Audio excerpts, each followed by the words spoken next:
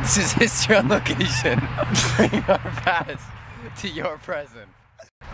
This train, Canadian Steam Locomotive number 2747, was the first of 33 train engines built between 1926 and 1931 at the Transcona train shops.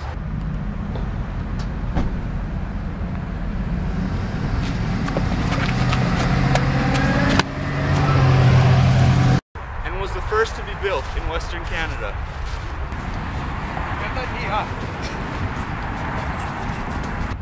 when this coal-burning locomotive hit the rails in April of 1926. It marked history because it was the first engine to be built in Western Canada. After the 2747's retirement, it was supposed to be scrapped because of the new popularity of diesel. But in 1959, 1 year after it was retired on November 10th, two gentlemen, Bernie Wolfe, who has a school named after him,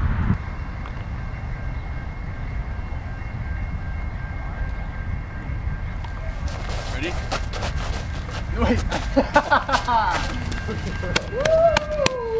and J.S. Johnston met with the CNR president of the Western region at the time to discuss a matter. the matter was for the vice president to consider the 2747. to be donated to Transcona Keewanis to be displayed. It was agreed and donated in May of 1960 to be displayed at Transcona Keewanis Park on Plessis Road.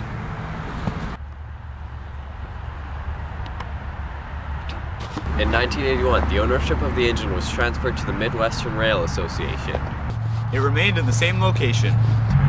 Then, in December 2015, the ownership of the train was again transferred.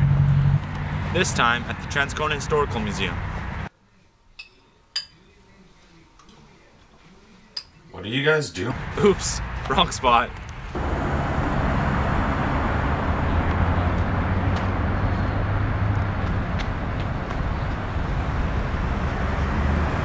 It remains on Plessis Road to this day.